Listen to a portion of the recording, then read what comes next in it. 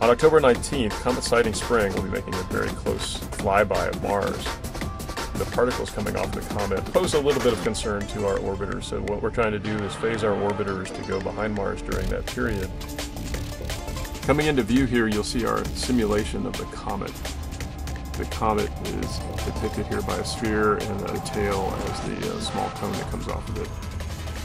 Mars Odyssey's camera field of view is this rectangle with a green rectangle within it, and that reflects a push broom imager. We're going to sweep the comet and its tail multiple times in order to put together a full composite image of the comet and its tail. The imager, you see the field of view is not quite big enough to do it all in once, so we do it several times to try to make sure we cover the whole area.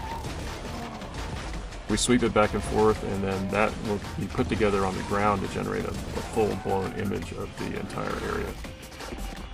Once that's done, the comet goes back out of our field of view as we come around the backside of Mars.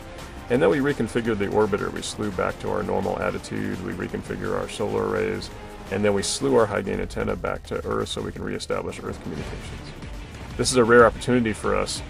Typically, we send our orbiters to comets in order to do cometary science, but we're getting one for free where we've got 3 orbiters ready to go to image this comet as it gets close to Mars.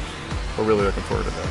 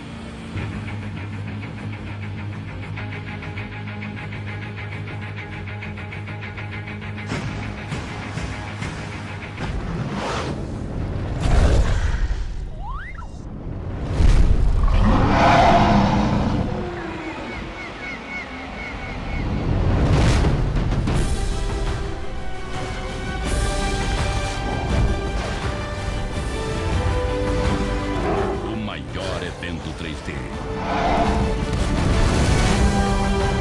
Em 100 milhões de anos.